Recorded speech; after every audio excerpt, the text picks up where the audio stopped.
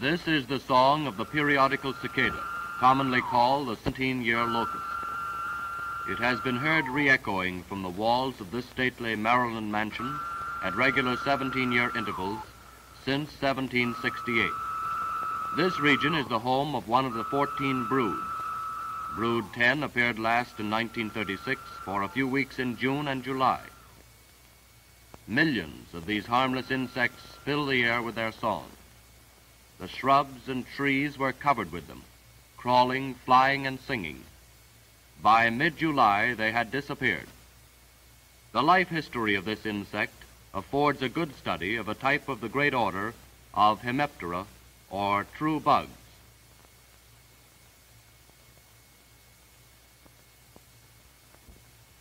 The sound comes from the little drum-like membrane under the wing. Look inside and see the large muscles that cause this membrane to vibrate like the stretched cone of a loudspeaker. The so-called Pharaoh note, lasting about 5 seconds, is made when the cicada raises his abdomen to a horizontal position. It ceases abruptly when the abdomen drops.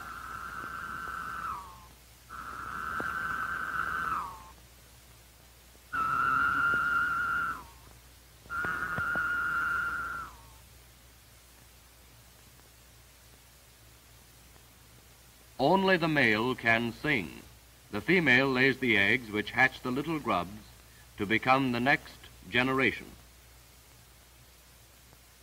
The eggs are laid through a long tube enclosed in a protecting sheath, the ovipositor. The eggs are inserted deeply under the bark of twigs through the sheath, a chisel-like tool which rips the bark and makes a cavity for eggs. Notice the pump-like motion with which the eggs are laid.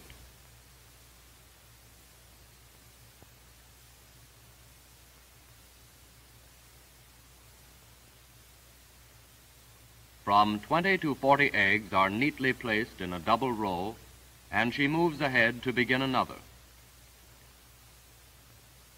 Let us cut away the bark that we may better see the eggs. Millions of these egg packets rest quietly a few weeks with no apparent change. However, within the eggs, the life processes are going on, and a microscopic cell is becoming a living grub.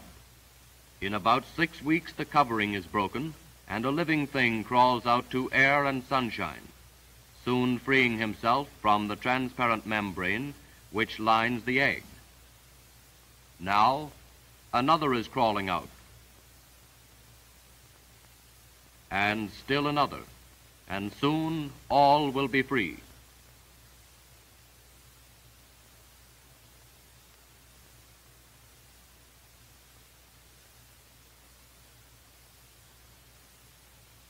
What becomes of this seemingly helpless creature after he falls to the ground? He burrows down several feet beneath the surface of the earth, where he lives by sucking juices from the roots of various plants. So, for 17 years, he feeds and grows without injuring the vegetation on which he lives. When fully grown, he comes up near the surface.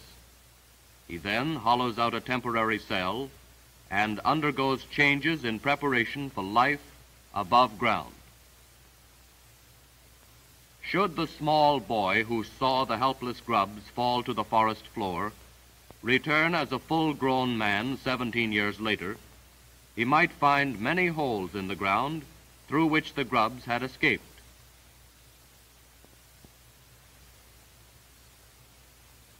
These strange creatures emerge only at night.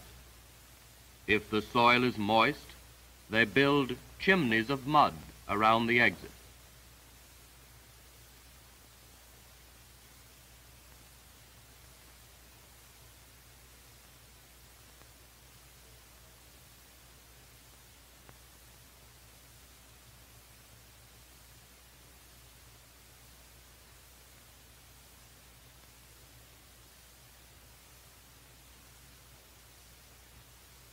Now you see little resemblance to either the adult or the grub as hatched from the egg.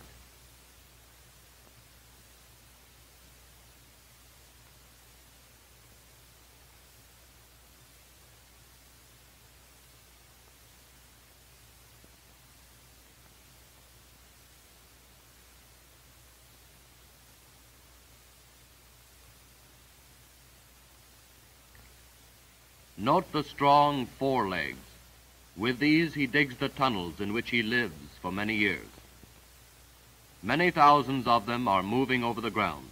They find a post or tree with rough bark, crawl up until an anchorage for the sharp claws is found, and attach themselves securely. This one is all set. And if you will observe the white line on his back, you will see the outer covering begin to split.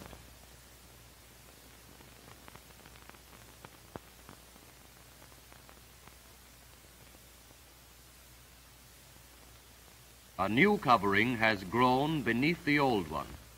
At first it is very soft and pliable. The cicada comes out of his old covering in the night or early morning. He seems to have the most difficulty in freeing himself from the lining of his air-breathing tubes, which are shed with the old skin.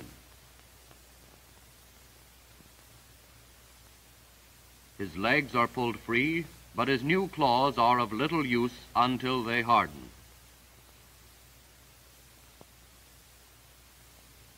Notice his stubby wings. Had we the patience to watch a few hours, we would see them expand, not by true growth, but in reality they are blown up like toy balloons.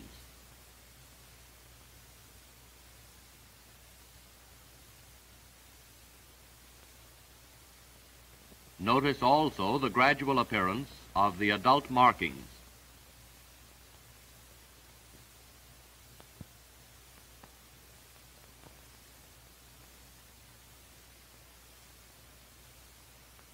Now, millions of cicadas are in the air.